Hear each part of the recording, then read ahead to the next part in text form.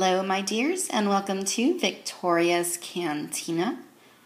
Today we're having a look at the Hasbro Star Wars Rebels Mission Series number 19, Stormtrooper Commander, and Hera Syndulla.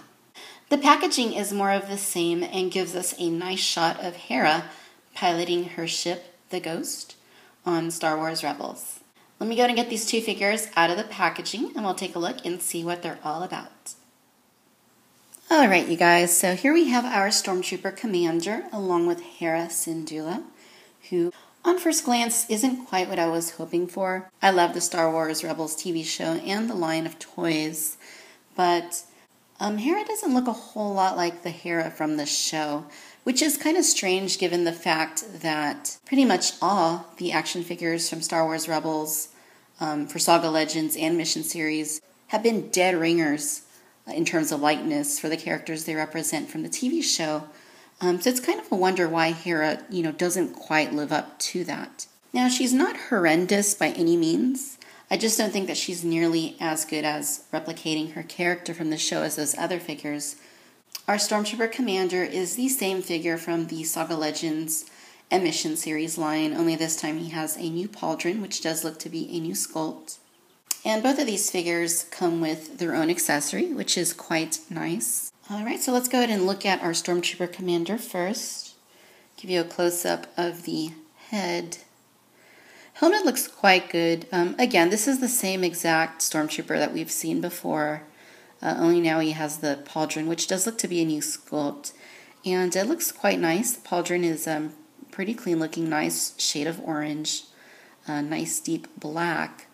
Really does look pretty good, and it kind of hangs off his shoulder quite a bit. It's quite large, and I like it. I like it the way it looks. The helmet, just like with their previous release, is quite good in replicating the Rebels look, though the paint is a little bit sloppy on my particular figure. If you look at the mouth area, it's a little bit all over the place. The visor seems to be okay, and other aspects of paint on there are pretty decent. Rest of the figure, same as with the previous Stormtrooper, looks pretty good. You get all the little details that you would hope for there for the Rebels Stormtrooper character. Now, in the way of articulation, he has a swivel here at the head, though it is a little bit tight because of the pauldron here. He has swivels at his shoulders, and then he has swivels at the hips, of course. For accessories, our Stormtrooper character comes with a trademark Stormtrooper blaster. And here is a comparison of our Stormtrooper Commander along with our regular Rebels Saga Legends Stormtrooper figure. Again, the same exact figure, but the paint is different. If you look at the Commander, he's got more of a yellowish kind of tint to the white paint, whereas the Saga Legends one is more of a vibrant kind of white color. Okay, now let's look at Hera. Here is a close-up of her head.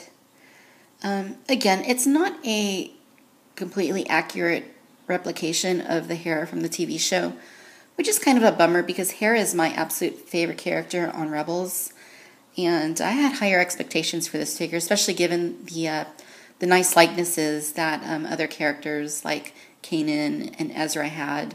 They looked a lot like their characters from the show. So it's a little bit interesting how they didn't quite accomplish that here. But again, by no means is it terrible. I don't know if it's maybe a paint issue because the sculpt does look pretty good. I don't think she was quite this glossy in the show. I think she's a little bit more of a matte color. So I think if they gave her more of a matte color of this kind of a key lime green here, it would have looked a little bit better. Just a little bit too shiny. I believe that might be part of the problem. And other than that, it's not terrible by any means. She's got her goggles there on top of her head. Her leku look pretty good. She is sculpted very nicely. And you get some little patterns there on the sides of them. And looks pretty good. The rest of the outfit is quite nice and very simplistic. She's a very petite figure. She's very thin. Her feet are quite small, so she is pretty hard to stand. But, it looks pretty good. It looks like most of the details there are covered. The coloring is definitely good. Fortunately, they didn't color in the little straps here on her flight suit, but, it is what it is. Boots look pretty good as well. There is what looks to be a holster there, but it doesn't work for her blaster because it's closed up and, too small.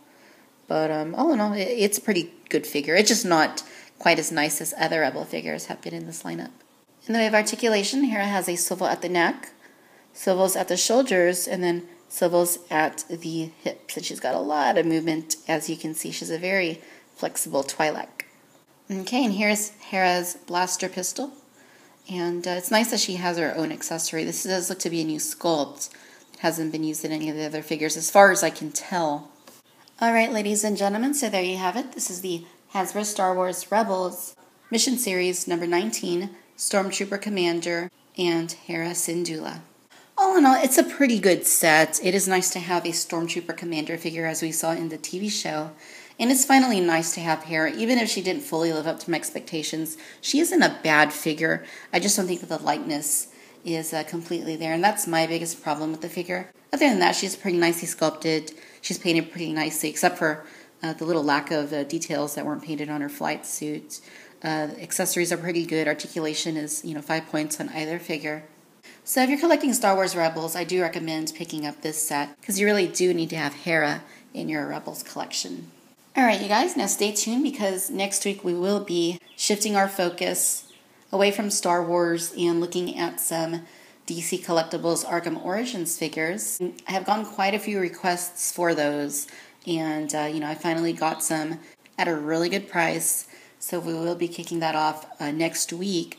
And then I also want to look at some of the Batman Classic Collection, as well as some new Papo dinosaurs that I have acquired. As always, I want to thank you guys for tuning in. We just reached 750 subscribers, which is totally awesome. It's all thanks to you guys. Thank you so much for watching the videos and for tuning in regularly, sharing the videos, commenting, liking, subscribing. All that stuff is great, and I greatly appreciate you guys doing that. All right, you guys, thanks for watching Victoria's Cantina. Until next time, bye-bye.